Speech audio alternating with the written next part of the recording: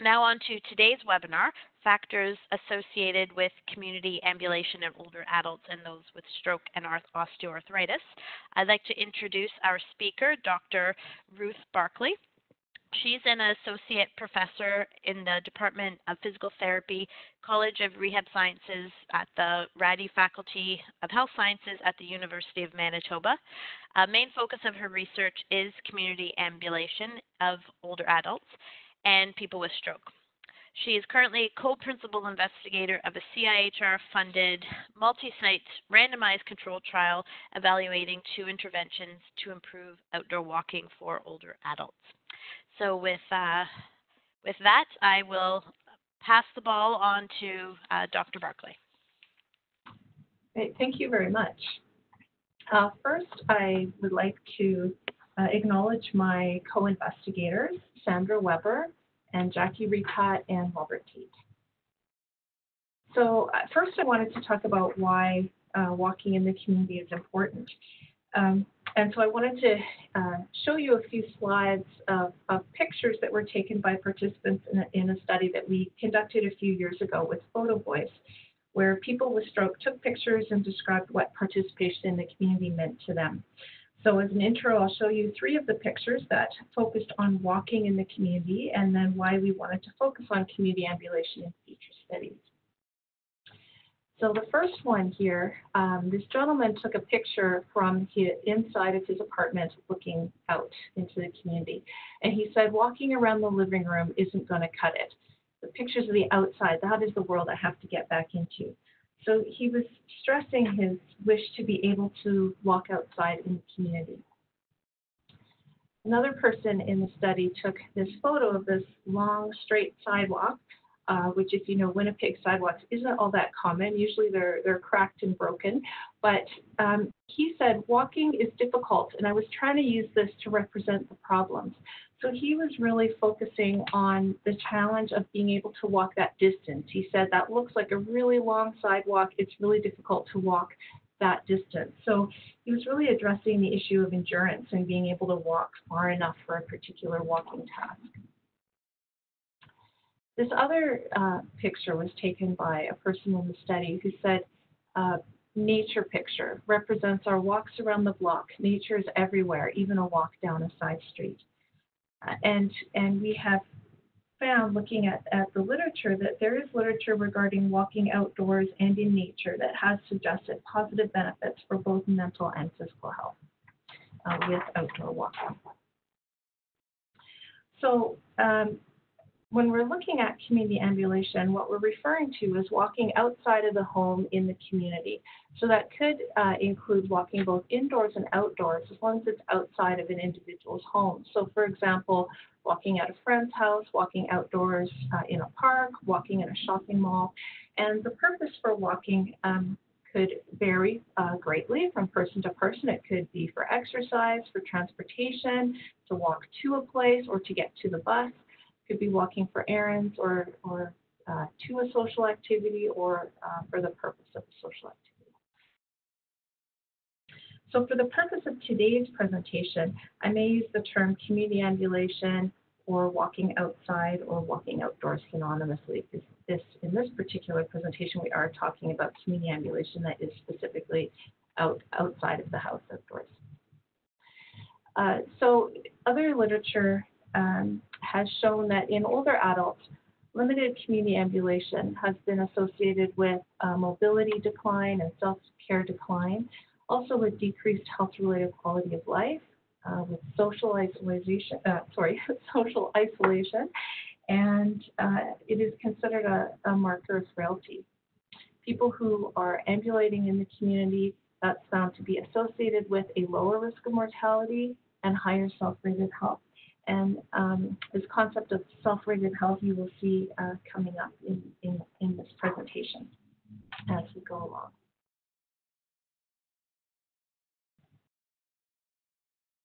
The objective of this study is to identify factors associated with community ambulation in Canadian adults aged 45 to 85, those with stroke, and those with osteoarthritis.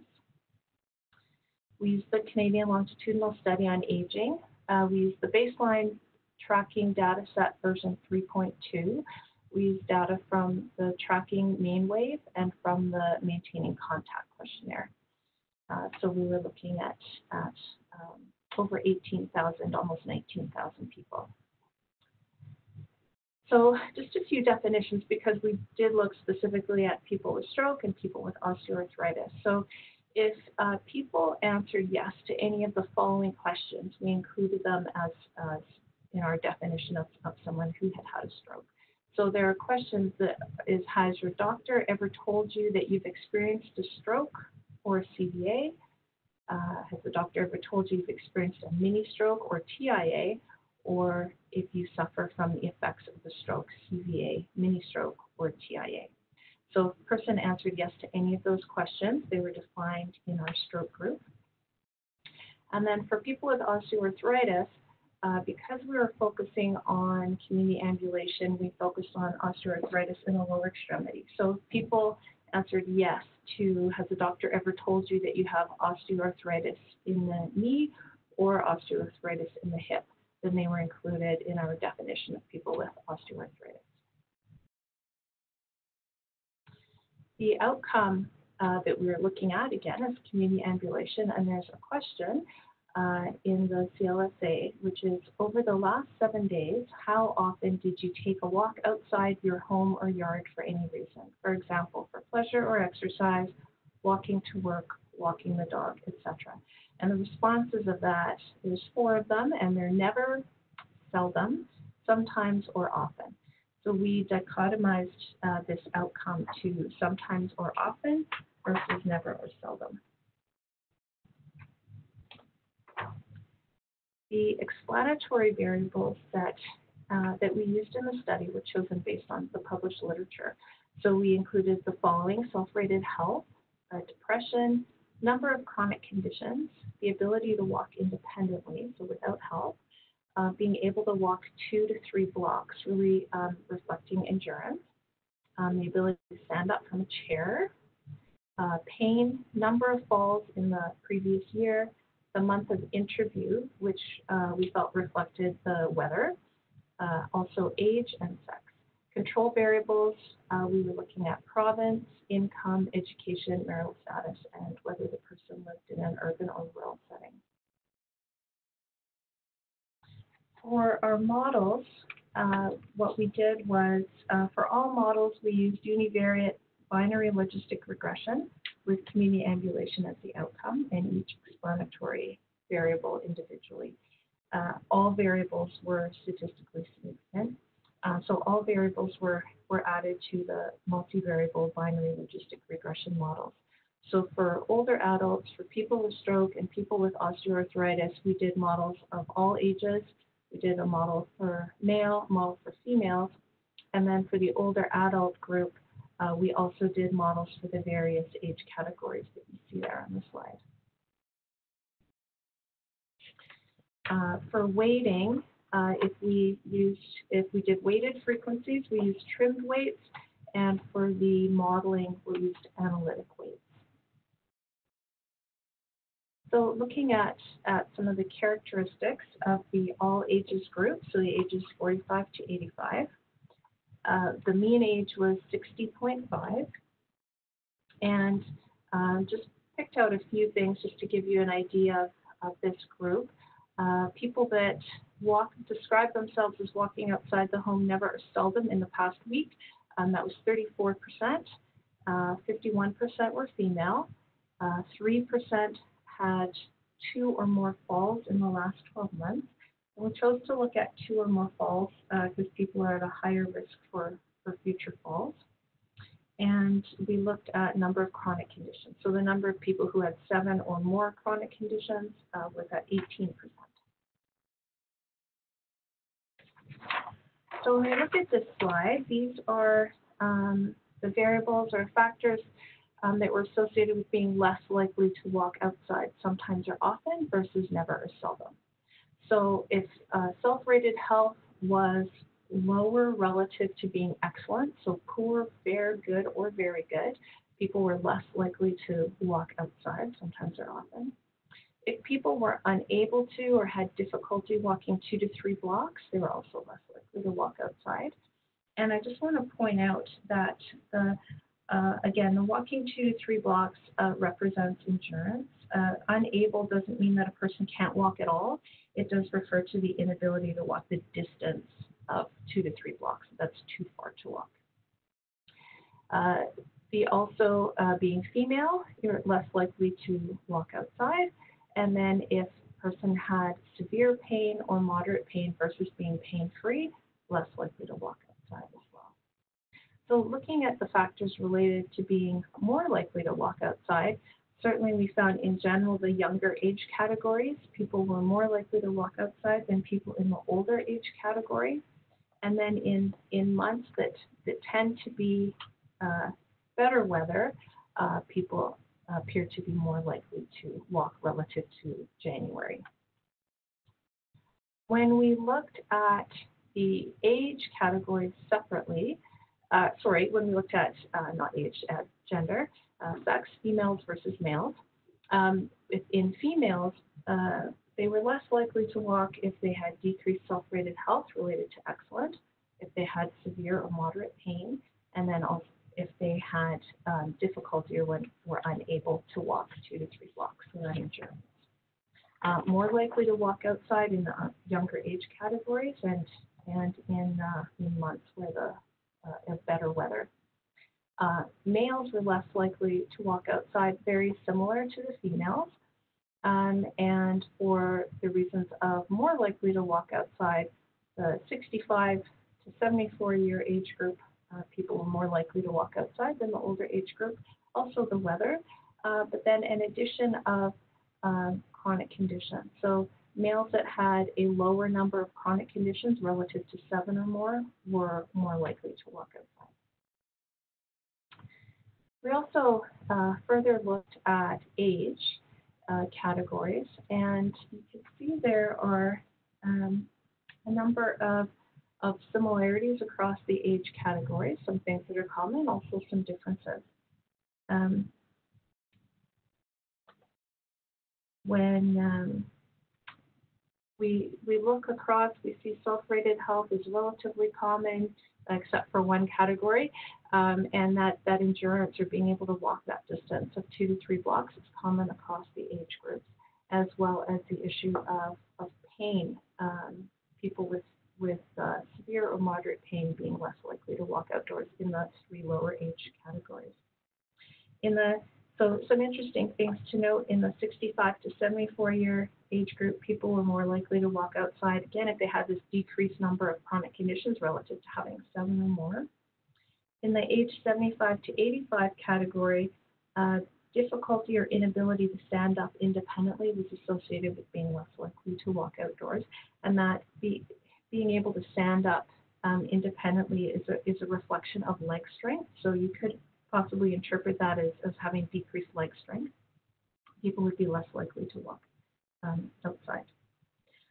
For the age group of 45 to 54, being sometimes depressed versus being rarely depressed was also associated with being less likely to walk outdoors. And we see that females were less likely to walk outdoors in the 2 older age categories.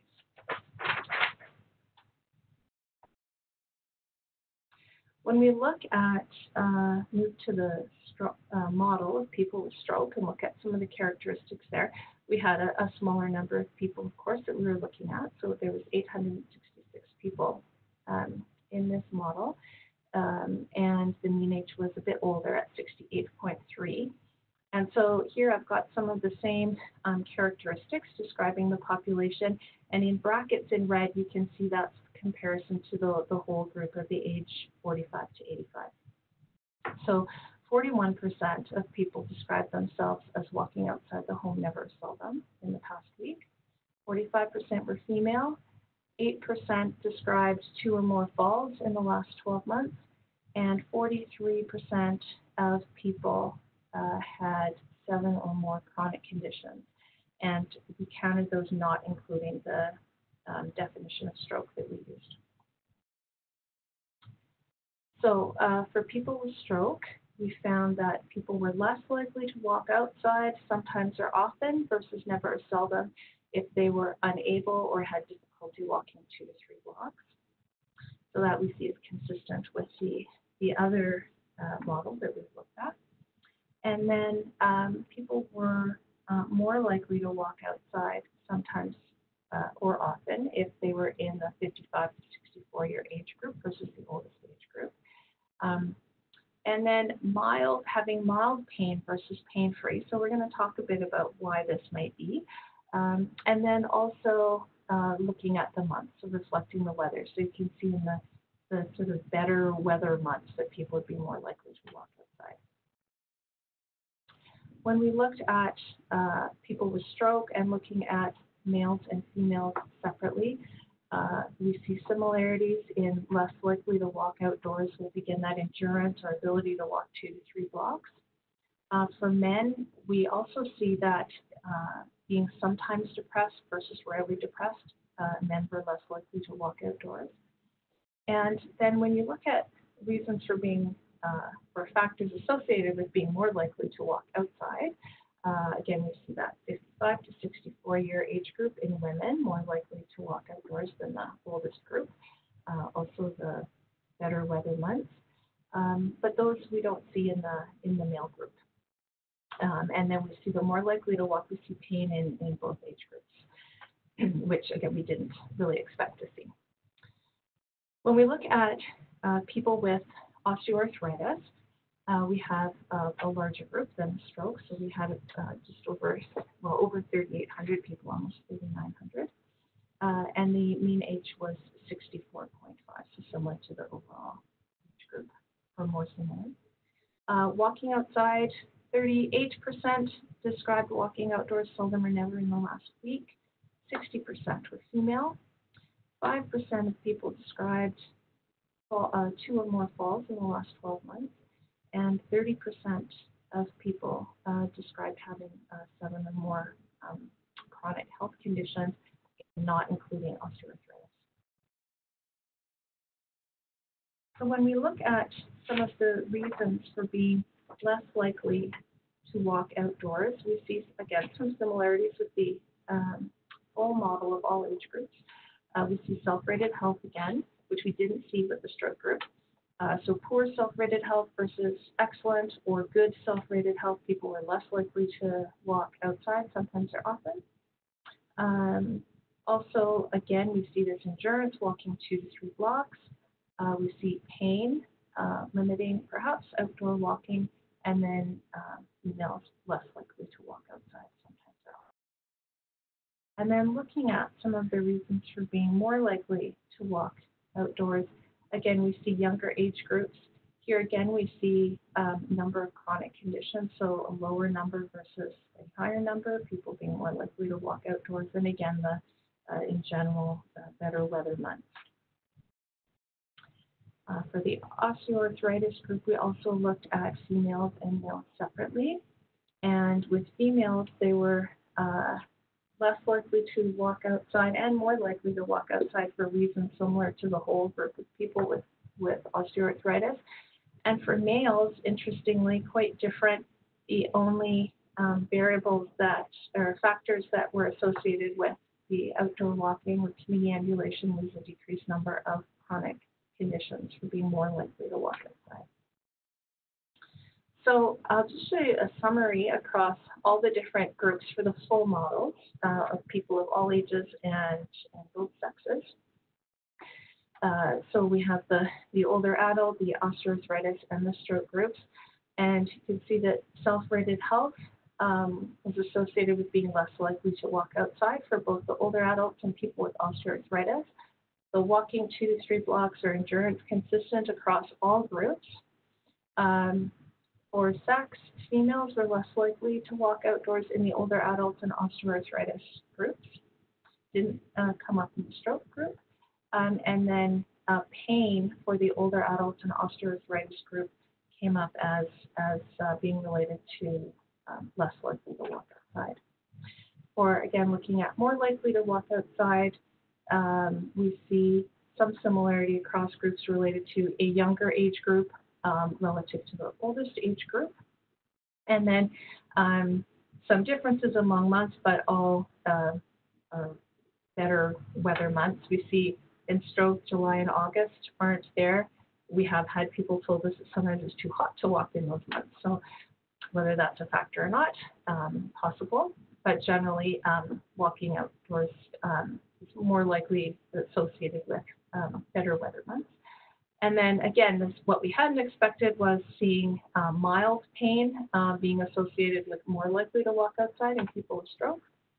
And a number of chronic conditions came up in the osteoarthritis group. So a lower number of chronic conditions relative to a higher number of people were more likely to walk outdoors away. So looking at overall some of the limitations in the study, we don't know the type and location of pain. So that's one thing that we'd like to know more about.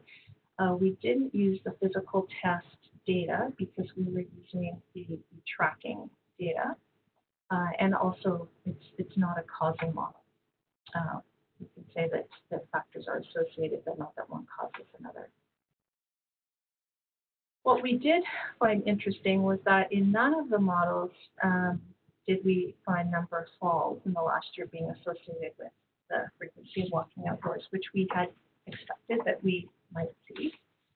As you saw, there were certainly differences between the models of male and female in the different models, and also among the ages as well in each category. So, for example, women were less likely to walk outside in the 65 to 74 and 75 to 85 year age groups.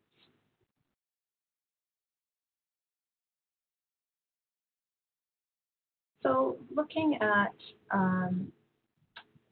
again, thinking about the factors associated with being less likely to walk outdoors, again, that limited walking endurance seems to be common across all models. It came up in all models except for males with OA. That was the only exception. So certainly that endurance or difficulty or inability to walk 2 to 3 blocks would limit people in being walked outside or is associated with less likely to walk outdoors. Also, being less likely to walk outdoors is associated with mild to severe pain in the all age group and in females with osteoarthritis. Lower self-rated health we saw in the osteoarthritis model and the all ages model, but when we looked separately at sexes, we saw it only in the females with osteoarthritis model.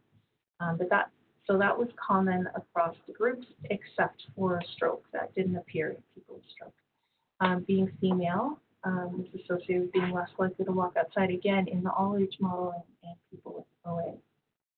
And then we saw in some models being depressed sometimes versus being rarely depressed, maybe less likely to walk outside. And we saw that in males with stroke and in adults in the younger age group. So then summarizing, again, looking at factors being associated with being more likely to walk outside. Again, the younger age groups we saw in all of the full models. We saw the mild to moderate pain in people with stroke being associated with being more likely to walk outside, which seems sort of backwards or opposite to what we might have expected. So, we've been thinking about this a bit, and we know that we don't know the location or cause of pain. We know that sometimes people with stroke may have hemiplegic shoulder pain, which probably, in most cases, would not be likely to cause decreased walking. And then also a question of were people purposefully walking for exercise, because we know that a number of people with stroke do walk for exercise. So that doesn't really explain it, but it brings us a few more questions. So certainly something that we could further investigate in the future. We saw that it was common across all models except for males with osteoarthritis and males with stroke, that people it was associated to be more likely to walk outside in good weather months, which certainly makes sense in the weather that we have in Canada and from some other research that has been done across Canada and other countries. And then we saw that having a lower number of chronic conditions is associated with being more likely to walk outdoors in males of all ages, in males with osteoarthritis, and in the 65 to 74-year age group.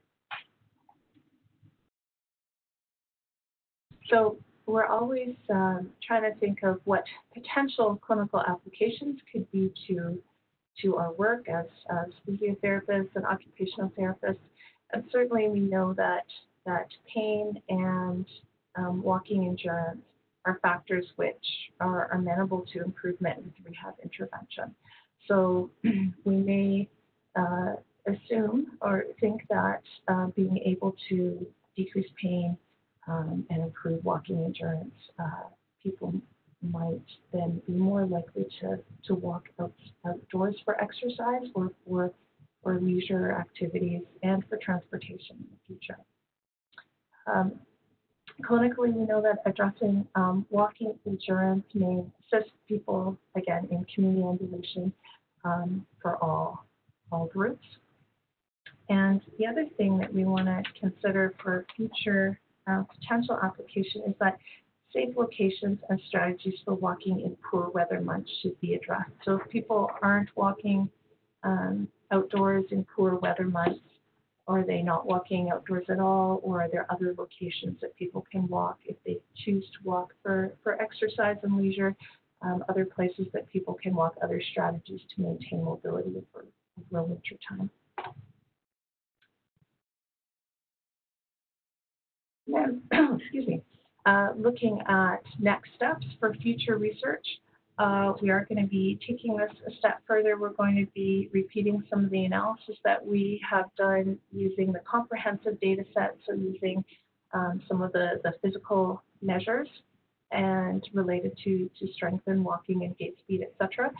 And we will also be testing existing models of community ambulation. So the one on the left is a model of community ambulation for people with stroke. We're going to be testing that model using the comprehensive data, and the model on the right is a model of community mobility for older adults, and we're also going to be testing that with the comprehensive data using structural occlusion modeling. So that is our next step in our research. And I would like to acknowledge that this study was funded by the Endowment Fund of the College of Rehabilitation Sciences at the University of Manitoba. I'd like to thank Scott Nowicki, our data analyst, as well. Thank you. Great. Well, thank you for the excellent presentation. I know I learned a lot. I'd now like to open it up to any questions. Just a reminder that muting will remain on, but you can enter your questions into the chat box in the bottom right corner of the WebEx window at any time. I don't think anyone's posted any questions yet, but so maybe I'll start off by it's funny, as I tend to sort of jot questions down, and as presentations go, they usually get answered, which is, I guess, a good sign that I'm asking the right questions and you're answering what people would want to know. But when it comes to, I think you outlined in your future work the two different models that you'll be looking at or using to guide your research as you use the CLSA's comprehensive data set. But do you have any hypotheses, maybe on a smaller scale, maybe if we just think of the depressed, the men with stroke men with stroke who indicated they slightly maybe depressed, or the younger group who indicated that depression is, there might be some signs of depression there. Any hypotheses there as to why, that might be happening for those groups? Well, depression is fairly common after stroke, so it could be related to the stroke. We do know that from some of the other work that we've done, then with the this model on the left, looking at community ambulation in people with stroke, we had developed a model with structural equation modeling based on data that we had available to us, so secondary data analysis. But then we also did focus groups of people with stroke and asked them about barriers and facilitators and how they felt with walking and that sort of outdoors, that sort of thing. And they told us about how mood was very important and that walking may help to increase their mood. And if they had decreased mood, then they might be less likely to walk. But if they did walk, it helped them feel better. So there's definitely a relationship. We know there's a relationship between depression and exercise. So that exercise may help to decrease depression. So certainly we see that relationship there in an earlier model that we did. So we are expecting that we will see that again with our using this other data. Right. I think the question, one of the first questions we have from a participant relates to that, is why were the men with stroke and osteoarthritis less likely to walk outside regardless of nice weather? Yeah, that's a good question. That touches on maybe the depression, maybe that was there, or I'll let you. Oh yeah. Yeah. I mean, that was the other difference with men too that we saw. So I guess that is another question. Because for any research, but certainly with this, we had a lot of interesting answers and then also a few other interesting questions that we need to pursue more in the future. But that is an interesting question. Unfortunately, I don't know the answer to that. Oh, you should know. You should have all the answers. But I guess that's the beauty of this sort of research. Okay, so another question we have is, any consideration to socioeconomic status and the importance of socioeconomic status in health behavior theory, or the SES differential? We did use income as a control variable. So we did control for that, but we have not investigated that specifically or further. So I think that would be a good aspect to study on specifically for a future project. And then we have another question. Why are women, I think you might have touched on, oh, maybe not. Why are women less likely than men to actually walk outside? And is this consistent with other studies? When we did our literature review prior to doing the study, we did see some studies that suggested that women could be less likely to walk or walk outdoors for exercise. And so we certainly did see that in some of our results, although not for people with stroke, though. So it seemed like our stroke group was quite different in a lot of ways, which is interesting. So it does fit with some other literature that we have seen.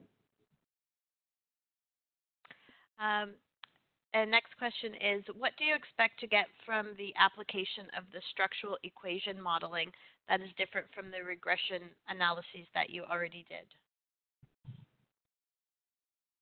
That's a difficult question. I think it's with the structural equation modeling, we had done that with a group of people with stroke. So we also want to identify if that model can be verified with people with osteoarthritis as well, and with older adults in general. We have most of the variables are available to us that we should be able to replicate the model. So we're hoping we're going to see if there's any differences to the original model, and I think that's the main thing, is to really try to also expand on the model in a way, because again, I mentioned we did structural equation modeling, and then also spoke to people who had experience with stroke and walking outdoors. And so some of the additions to the model if you see it on the screen, anything with the dotted lines are things that we added from what people told us. So some of these things that people told us, we do have some variables for that in the CLSA data, and we can also add that into the model. So hopefully the model will be expanded and show us some additional information. So it may be a bit different than our regression models, although I mean it should match, but then in additional, I think it will give us some more information about how things relate together. So I don't think the variables that are associated with community ambulation aren't going to be different, but we will see how they fit together in the SVM model. It's always good to use multiple methods and analyses, which I'll ask another question that I had noted as well. Hopefully, yep, I'm on the page. Yeah, obviously there's lots of information you can get from the CLSA data, and you're involved in this area of research. But do you have any other plans outside of using the CLSA data to complement this work and doing any more qualitative type research and finding out a little bit more about the reasons maybe why self-rated health is a factor? There's a few other things that you mentioned that I thought could be explored with a complementary qualitative type study. Well, right now, as you've mentioned at the beginning, we're doing a study called Go Out, which is focusing on outdoor walking for older adults. And we are looking at interventions specifically, focusing on what barriers that some older adults may have to walking outdoors based on a mobility framework by Shumway Cook and Patla. And with that study, we also we'll have all the data from our follow-up evaluations after our walking intervention, but we also are incorporating a qualitative component as well. So we will, among our qualitative questions are things like barriers and facilitators and whether the program is beneficial or not. So a wide range of questions. We're going to have a lot more information about walking outdoors from that study, so partly from the quantitative, partly from the qualitative. We're also looking at trying to look at some weather issues specifically. So we're just starting to do, or rather we're just finishing analysis on a study looking at participation in activity in people with stroke in different seasons. So people were interviewed in the summer and in the winter, talking about barriers and facilitators to participation in activity based on weather conditions. And so we're just finishing analyzing that right now.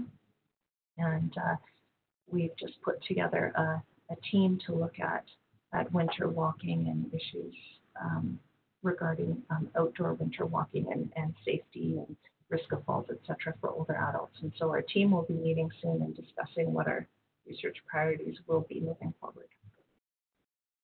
Thanks. So actually, the last question that was posted relates to weather. How are you accounting for climate change affecting the research, if at all? Yeah, well, if at all, we haven't to date, but that's a really good question because as I was going through this, I was thinking about that because certainly we are seeing changes in weather, and that's something that we need to start considering.